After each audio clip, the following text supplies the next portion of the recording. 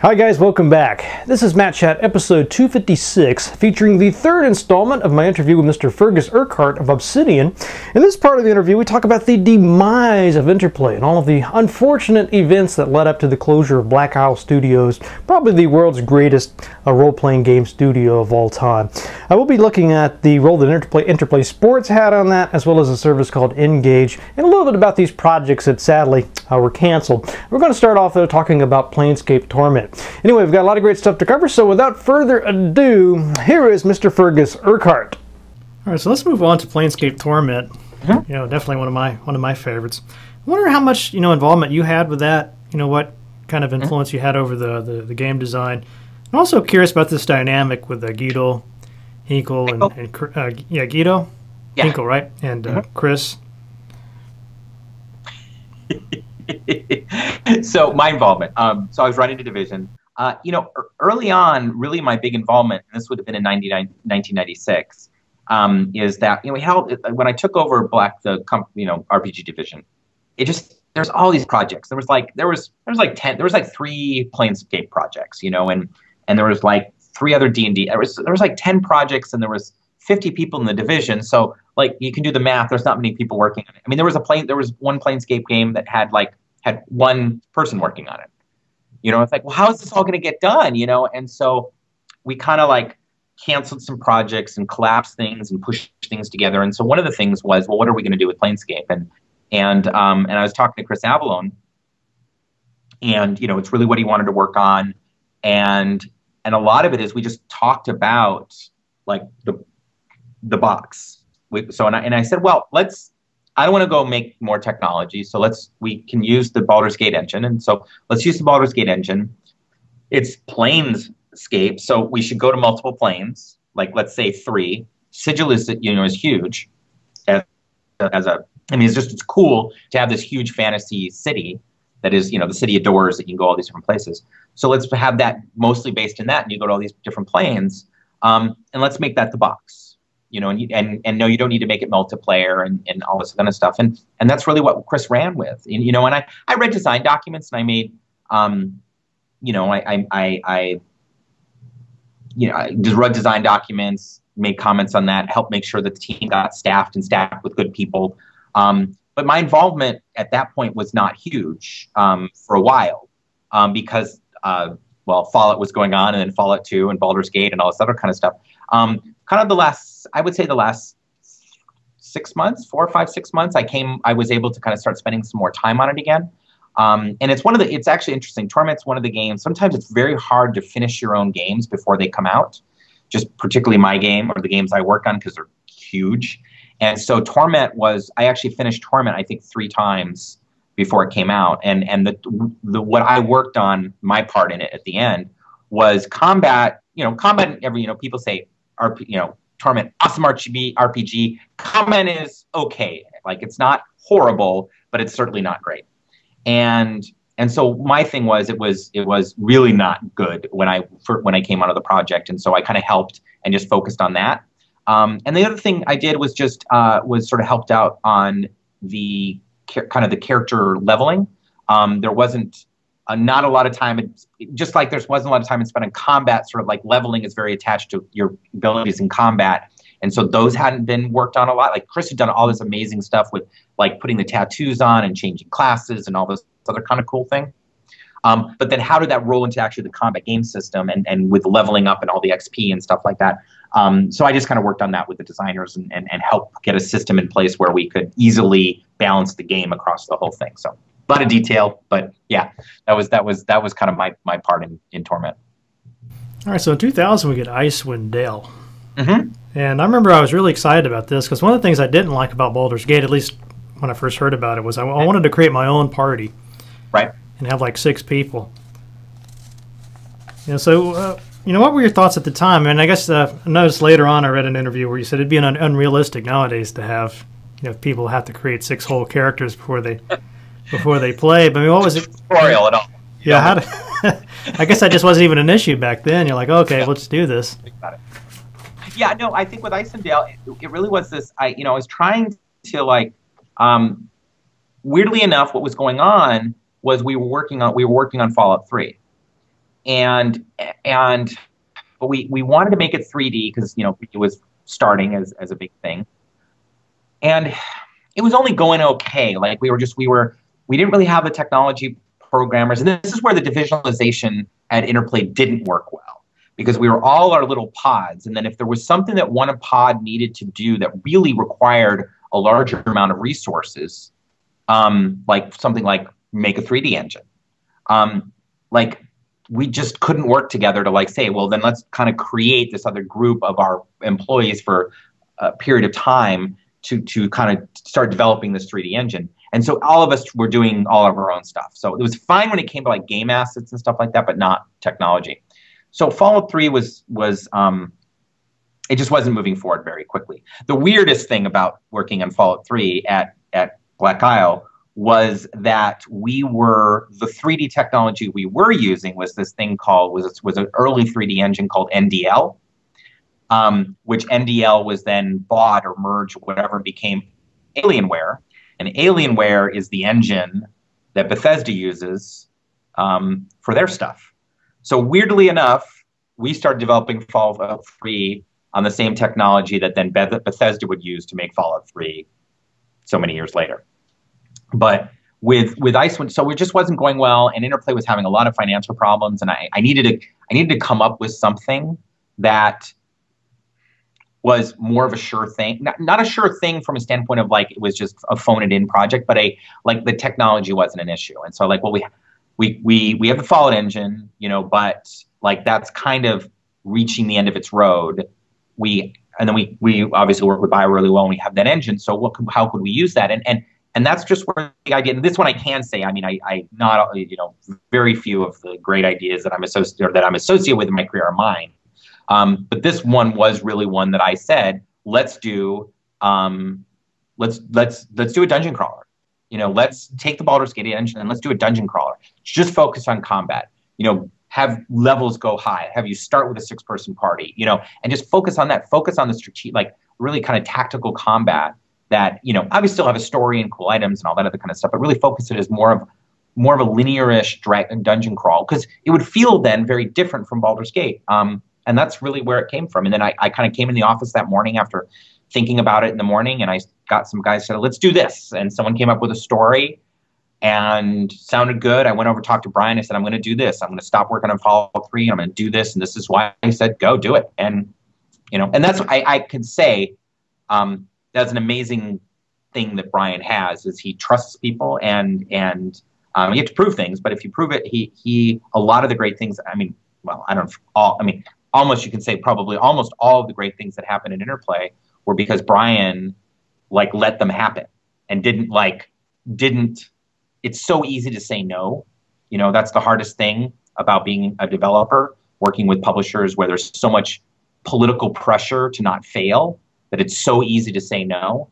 And, there's some publishers I've pitched really good projects to, obviously different ones, probably 17 times.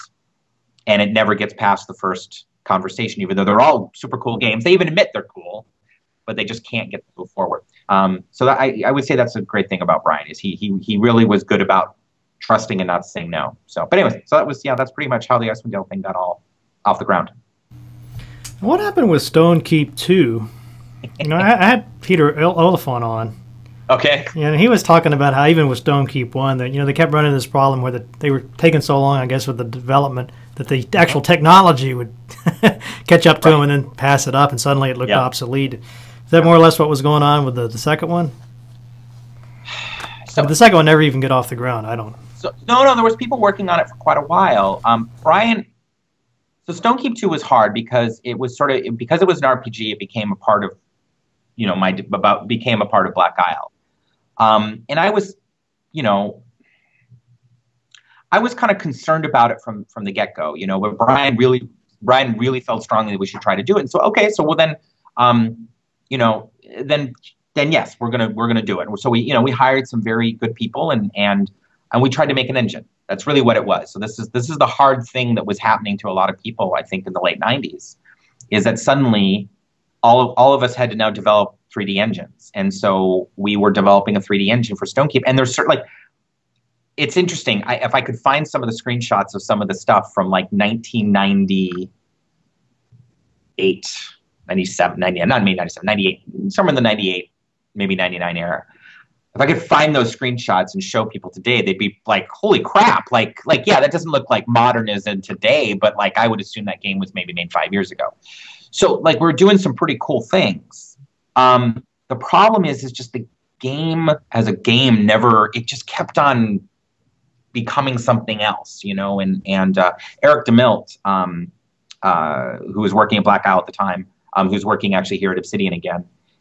He was the producer on that. And I think we were just talking about Stonekeep 2 like a couple days ago, and with a producer that we were trying to help understand about being a good game producer. And that was one of the things he said, is it was just like, it was his failing in that he just was, it was always a shiny object. Oh, we could do this, we could do that. Let's go solve really hard problems, because if we solve really hard problems, then we're going to make something amazing. And so I think Stonekeep really, it wasn't so much that the technology was like losing to other technology coming out. It was just sort of technology chasing its own tail in some way. And so we could just never get to a point where it was a game. All right, so a quick question about Icewind Dale 2. Mm-hmm. I was reading about apparently there were some challenges with modifying the engine for the 3rd edition rules. To a point. All in all, it went fairly smoothly. I mean, it was actually smooth. Yeah, no, I felt it actually went pretty smooth. I mean, some of it I have pretty direct understanding of. It was funny because Josh came to me. Josh Sawyer came to me. We were working on Icewind Dale 2, and it was still 2nd edition D&D. And he came. He says, he was talking to Darren, right? And then that was it. And then Darren warned me that Josh was going to try to convince me to make it 3rd edition. I'm pretty sure that's how it went. And I'm like, and I was like, okay, that was crazy. And so so Josh came and talked to me, and then I kind of listened, and I went over it. And the interesting thing about Infinity Engine is so much of it is run by data. You can say, oh, every game is data, but like, anybody that knows anything about the Infinity Engine, there's a folder that's 2DAs, 2-dimensional arrays. So they're just these, it's like a spreadsheet, that has all this data in it. And it was amazing how much of that game you can change, the game rules you can change just by changing those text files. And Josh had been fiddling around with it, and he was able to get pretty far, because a lot of the core mechanics of 3rd edition versus 2nd edition are not different. Still rolling D20. You still have hit points. You still go levels at certain experience points. The big problem was feats and sort of the spell system and stuff like that. And ultimately, my job in that, which I thought was the worst part we were going to have, is trying to move the spell system over. And then, and I don't even know how it got on my plate, but it got on my plate. And I opened up the spell editor, and I just started going through the spells. Open a spell. Okay, how does the 3rd edition work? Oh, like this. And it was I'm pretty sure it was a programmer at BioWare. His name was Scott Grieg. I don't think he's there anymore. And he came up with the spell editor, and he did it in such a way that it was very, like, it almost didn't care that it was D&D.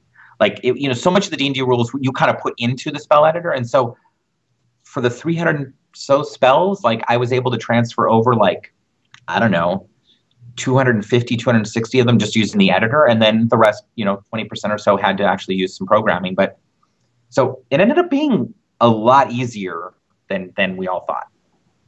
Or I thought. Josh thought it was going to be easy. I thought it was going to try.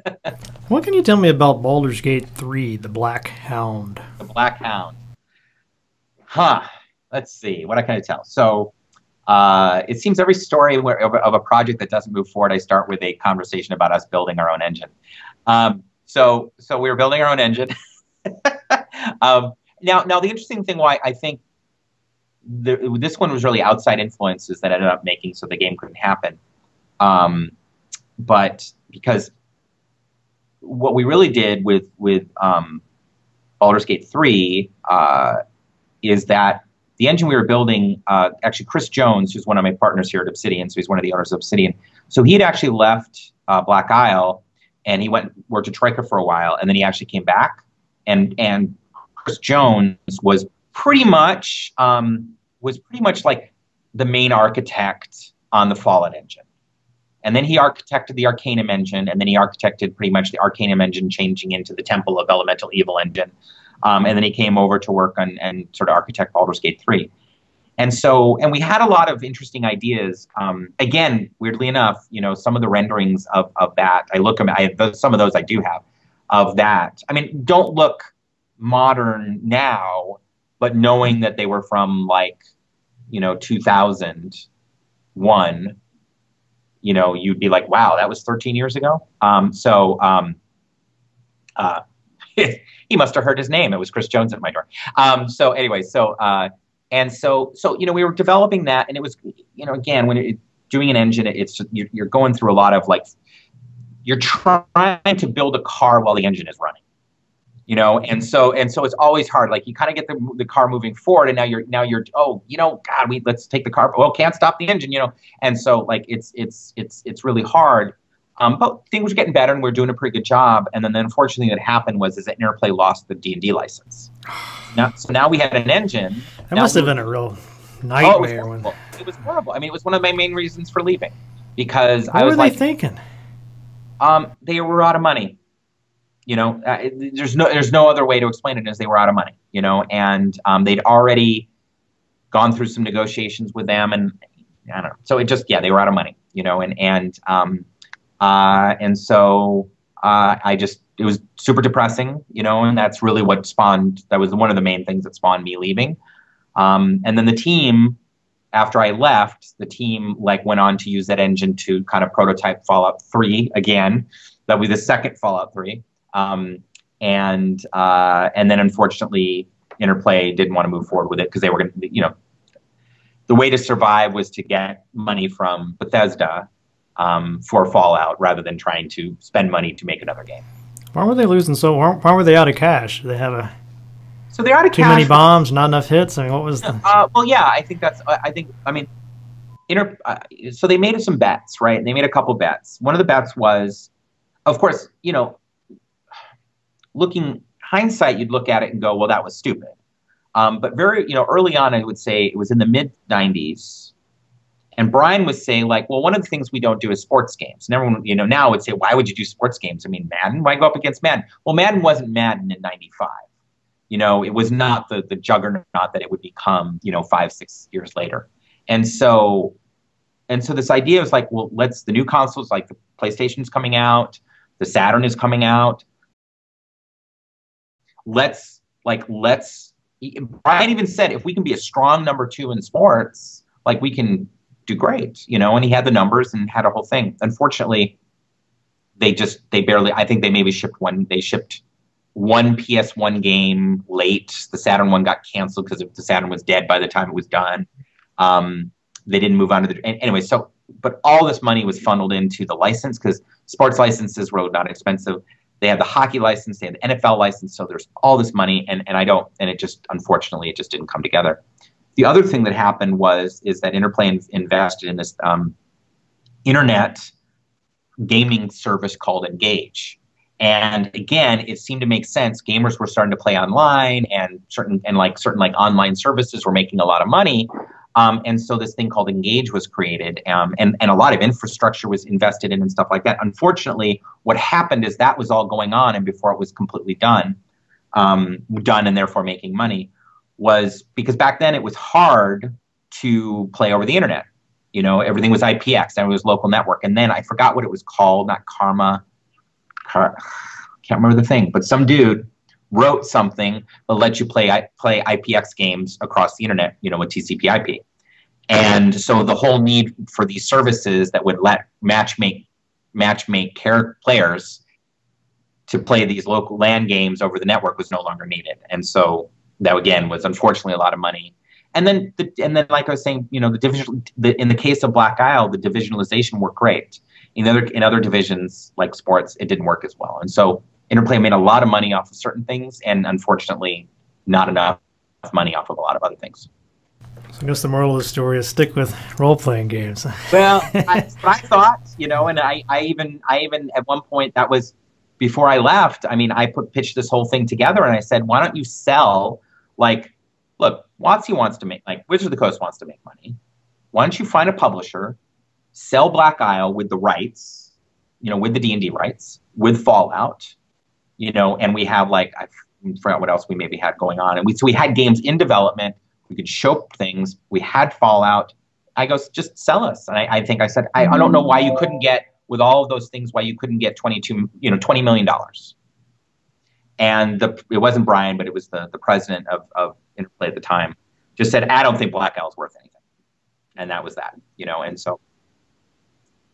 That is a sad tale. Of course, I mean, on a positive note, though, you did form Obsidian. Yes. You know, so we got Chris Avalon, Chris Jones, who apparently was just in the room. Yes. Chris Parker, Darren Monahan. Monahan. Yep. So what were these early days? I mean, I'm curious about these early days. Sure. You understand that you were one of the first ideas was a Might and Magic game. Well, actually, that was one. Well, actually, one of the first idea was, so there was a game that we worked on that we published for Snowblind Studios. That was called, that actually Chris Avalon did a lot of the design for, though, called Baldur's Gate Dark Alliance. So it was a I forgot. Diablo-like game on PS2, and then it was ported to Xbox and GameCube. But so we had the rights to the engine, and internally, Black Isle did Baldur's Gate Dark Alliance 2. So because we were pretty good friends with the guys up at Snowblind, and Ryan Geithman and Brian Sostrom, yes, and Ezra Dreibach. And so we're like, okay, we could take that and we will make a Star Wars version, you know, basically do a Star Wars action RPG, you know, you have a little droid. It's thought it'd be cool. I still think it'd be a cool game. Right. And so so I knew the guy who was running Lucas at the time, Simon Jeffrey, and I called him up and said, hey, like, what about this? He said, oh, it's kind of a cool idea. Yeah. And so, well, let's keep on talking about that. So we kept on talking about it. And then I forgot how long after that, he called me up and said, hey, what about KOTOR 2? And I said, okay, you know, and I'm like, really? He's like, yeah, BioWare's not interested in doing it. And so I said, okay. And we negotiated a contract. And so, you know, for about, you know, from, I would say, I forgot these dates, but let's say, you know, 4 months or so from when I left Interplay to, you know, we have a signed contract and we're working on a game.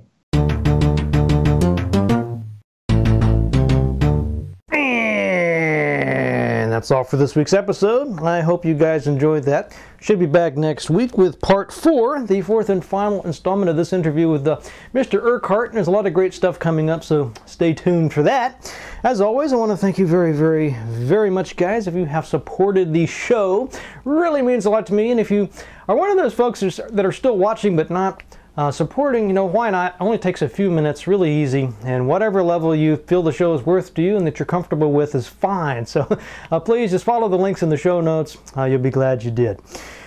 All right, so I've got a couple of news items. One is this game that I've been talking about, Stash, No Loot Left Behind. We had the designer of that, Michael Hartman, on the monthly Google Air Hangout. Got to chat with him. He's a really stand-up guy, and he really gets what we like about good old turn-based games like Pool of Radiance and whatnot. This game, it looks really cool. If you haven't seen this, go over there right away and look at the Kickstarter video for it. They've only got 5 days left, and they're about $12,000 shy of their goal. I'm guessing they're probably going to make it, but you know, it sure would be nice for you guys to go ahead and head over there. It'd be a real shame if this game wasn't made, so please consider that. Also, something kind of cool I noticed on Opposable Thumbs this morning, they've got a little feature they're calling Same Box Better Graphics. And this is something that's always intrigued me, but you know, when a console first comes out, there's some launch titles, and the games, I mean, they try their best to make those games look good, but usually by the time towards the end of the console's life cycle, the graphics look a lot better regardless. You know, there hasn't been any changes in the hardware necessarily, but just the programmers got better and they're able to deliver better looking graphics. So I thought this feature did a pretty good job of showing some of these. And I'm also curious about you guys, what you probably have some examples too, maybe on some of the computing platforms where the Graphics toward the end were much better than at the beginning, so I'd love to see those. Alright, so I also want to announce a little new feature here at Matt Chat. I don't know quite what to call this. I'm just going to call it This Month in Gaming History. I thought we could make the first episode of each month a little special like this and take a look back 10, 20, 30 years and see what was exciting. So 10 years ago in September, you probably would have been excited about a game called Fable that was about to roll out. Also, The Sims 2, a little game called Katamari Damacy, which I think it took quite a while before that game appeared on my radar. Also, the Rome, what was it called? Total War Rome came out, as well as Myst 4 Revelation. So a lot of great stuff coming out 10 years ago in September. Now, 20 years ago, System Shock came out, from a company called Looking Glass, a pretty well-known company to guys like us, I guess, but it's kind of fun to think it was 20 years since System Shock came out. That really startled me. It just doesn't seem like that long ago, but 20 years, guys. And then 30 years ago, one of my favorite games of all time came out, namely Elite. Now, I'm pretty sure this was started off on maybe the BBC Micro or Acorn system, so it probably took a while before it got ported by Firebird to the C64. But anyway, definitely fond memories of that game. So there you have it for the This Month in Gaming History. Now, what about that ale of the week? Well, this week I've got a little number called the Oktoberfest Marzen Style. Now, even though it's not October, I guess these beer guys are kind of like the department stores are with Christmas, and they start rolling out all the Christmas stuff sometime in February. Well, this one is from Summit Brewing Company, which is just right up the road from me, I believe. They're based out of St. Paul, Minnesota. So one of these days I'm going to have to see if they've got a brewery for me to visit. Let's see, I don't see anything else here. Usually they put a little text on the bottle, but I see nothing about it other than Marzen Style. Oh, there we go. Alcohol 7.1% by volume. So that's definitely stronger than a Budweiser. It's actually, I'm kind of surprised to see that high of alcohol content in the Summit. Usually these guys are pretty conservative with their alcohol, so that should be interesting. Water, barley malt, hops, and yeast. So let's see how good of a job they did with the flavors of the Marzen Style Oktoberfest. All right, so I got some of this Summit Marzen Style here in the rather excellent drinking horn. Smells really good. I get kind of a strawberry and cherry-like aroma to this. It smells very sweet, very refreshing. Just a really nice aroma to it. You know, as every now and then I'll talk to somebody about beer, and they'll tell me that they just hate the taste of beer, and they only drink these really syrupy, sweet mixed drinks and cocktails and things. And you know, one of these days I'm going to have to put together a little newbie guide to beer, because you know, if you just try something like Budweiser and Miller Lite and you hate that, you really can't judge beer just based on those. You know, you really have to do a little research and find some that you like. I personally started off hating beer too, of course, I guess everybody does. But when I started to get into the stouts and the black ales, I really liked the way those tasted. Eventually I was able to expand on out and acquire a taste for all sorts of different flavors. So I guess if you're, you know, if you just hate the taste of beer, I'd recommend go to a nice liquor store with a big selection and try a stout. If you don't like that, try a wheat. You know, if you don't like that, try maybe a India Pale Ale. But eventually you're going to find some style that you like, and there's a lot of variety that you may not appreciate if you're just sticking with what's commonly available. Anyway, big wind up for this. Let's try this Summit Marzen Style.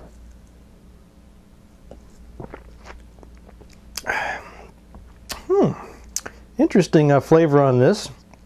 It is a little bit of a barley-like taste to it. I kind of imagine, you know, a little bit of a soggy cornflakes like flavor. Not necessarily a bad thing, but definitely you can taste that. Not as sweet as I would have thought. Not tasting the cherry or strawberry, those sort of fruity flavors that are in the smell. Let me try it again. Yeah, it's kind of hard to pin this down. It's a little bit of a grape nuts, kind of cereal-like taste. There's a little bit of bitterness there. I don't taste the alcohol at all, though, so that's nice. Not much of an aftertaste. It's you know, quite light flavor, I guess I should say. I'll try it one more time.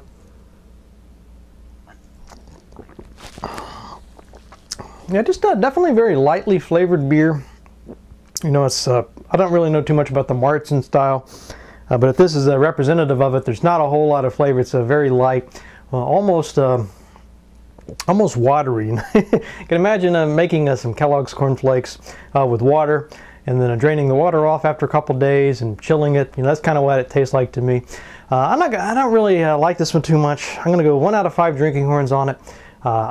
Then again, I don't know much about the Martzen style, so maybe you guys can try this one. Let me know how it compares to, to others in that style. But for me, it's a 1 out of 5. Come on, there's much, much better ales out there. All right, so let's wrap this up with a quotation. And I was looking for quotations about failure in business, you know, after hearing Feargus. And I found one that I thought was pretty funny. Unfortunately, I was not able to find who came up with the quote. So if you guys can find that and let me know, I'd really appreciate it. But as far as I know, it's anonymous. And I found a couple different variations too, so who knows. But anyway, with all that said, here's the quote. Failure is not an option. It comes bundled with your Microsoft product. See you guys next week.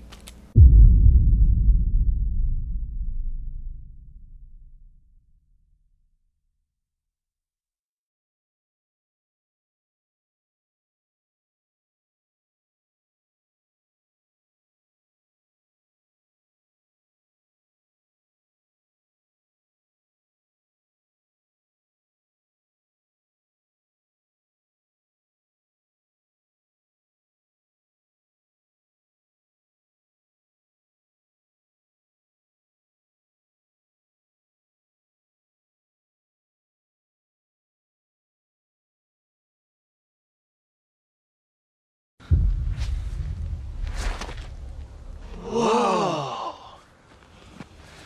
Who are you? Ted. It's the Grim Reaper, dude. Oh. How's it hanging, Death?